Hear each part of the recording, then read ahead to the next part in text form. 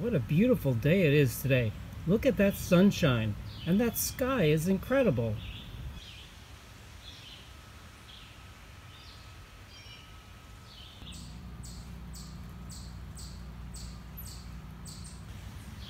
Hey, Tiny, what are you doing up there? I'm stranded on the top of the highest peak on the planet Mars.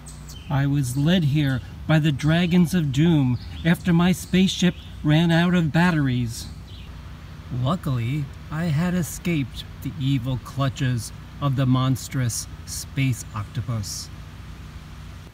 In just a moment, my molecules will be reconfigured for an existence on an interdimensional domain.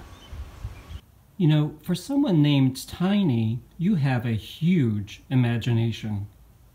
Oh, thanks, Teddy. Well, I was inspired by the theme of this year's summer reading program at the library, which is Imagine Your Story. I thought the library was closed. Well, you can't go in the library yet, but the library offers all of its services online. They have ebooks, audiobooks, magazines, movies, and even music. They even have their own YouTube channel.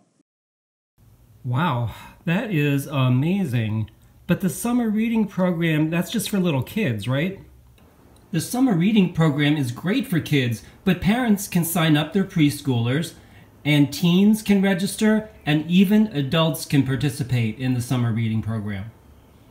Okay, so that includes everyone.